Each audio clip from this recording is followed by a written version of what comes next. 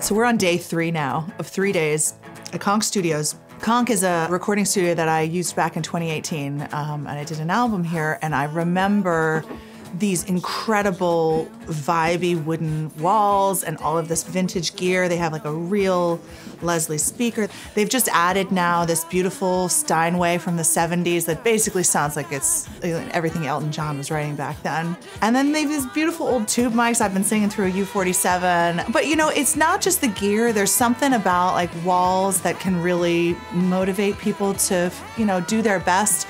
And for me, my version of best is not like perfect.